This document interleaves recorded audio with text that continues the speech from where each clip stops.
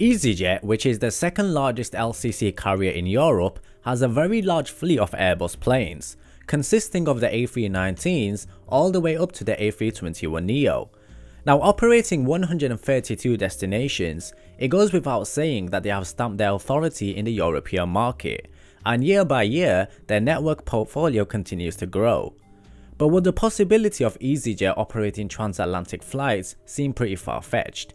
And since we're on this topic, and they operate primarily Airbus planes, would they fly transatlantic using the Airbus A380?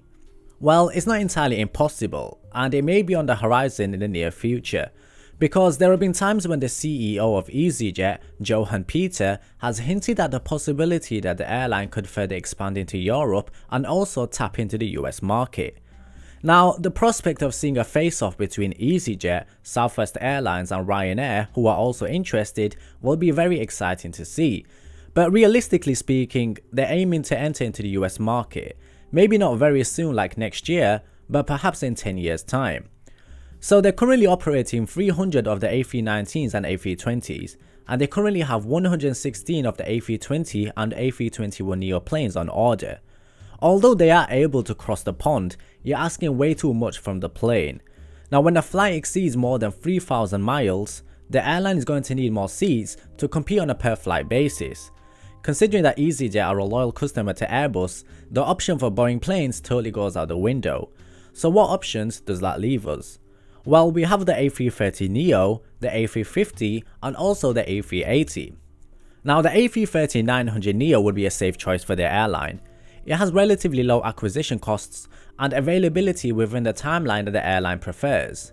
Also, the cabin crew are well familiar with the layout of the planes, since there isn't much difference apart from the size, so the cost of familiarization would be low for the A330. The plane would also be able to fly from Western Europe all the way up to Los Angeles, so range isn't really an issue for the plane, and with the current production timeline of 6 planes per month, timing for delivery would be perfect for EasyJet. It's also a relatively low cost option, especially if the airline went through a leaser. But the question is, what would their cabin configuration look like? Well, it goes without saying that the airline wants to make themselves more appealing to customers. They could probably get around 475 seats with an all-economy configuration, featuring 16-inch seats. But if they were competing in the same space where AirAsia or Jetstar already existed, then there's a very high chance that the airline would order the A330neos in a 9 abreast configuration. It's the only way that the airline would survive in this current market. Now, another option would be the A350, but it's unclear how many seats they'll be able to get in a 10 abreast configuration, and it will certainly make the unit cost of a full plane downright obscene. But the problem arises from the issue that due to the optimizations for the larger Pacific and Mid Eastern customers, the A350-1000 is now more of a freight hauling ultra long haul plane. That's a lot of plane to be carrying around for a 6-hour flight from Western Europe to New York. We're not saying that the plane isn't able to earn a profit for the airline, but we know that low cost carriers are concerned all about costs. They wouldn't want to pay landing fees for the plane where the extra weight would be a hindrance. The problem also arises from the fact that EasyJet will only have a few routes where 550 passengers will want to fly with them, while a fully loaded A350 offers A380 killing economics. For example, an empty plane is carrying unnecessary weight and burning more fuel. So a long story short, it would be a huge gamble if EasyJet went for the A350. Now, the final option is the A380. We all know that low-cost carriers have incredibly rapid turnaround times, and the A380 would be no exception. This would mean using multiple jet bridges and grouping passengers into categories depending on where they sit on the plane, and it may prove to be a logistical nightmare if it's not executed correctly. Nevertheless, the airline doesn't offer any variety of seat class, and it will likely turn the superplane into an all-economy by seating over 850 passengers on the 2 decks. Now, if the seats are anything like their current planes, they would offer the bare minimum. It would also be very difficult for a fully loaded A380 to be profitable for the airline. For example, the shorter European routes between minor cities that they operate would not be feasible in this instance.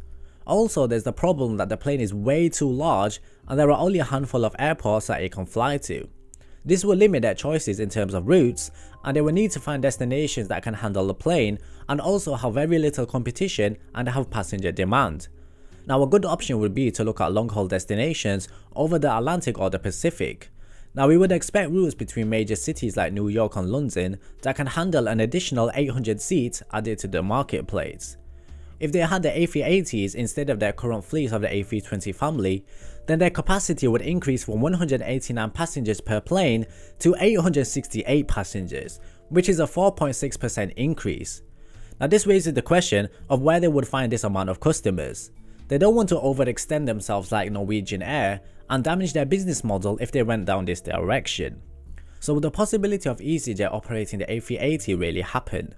While the airline is all about being saturated as possible, meaning fly as to many places as possible whilst making a profit. They can do this with the A320s because it's small enough and every airport is guaranteed to handle the plane. The possibility of the A380 and the A350 is very slim, but if the airline decided to start transatlantic flights, then the best bet for the airline would be something like the A330neo.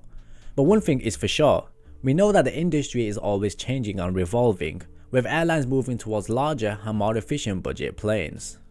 Now captains, I'm curious to hear what you guys think about this. Do you think it would be great for the airline if they operated the A380? If not, which model do you think they would go for? Let me know what you think in the comments below.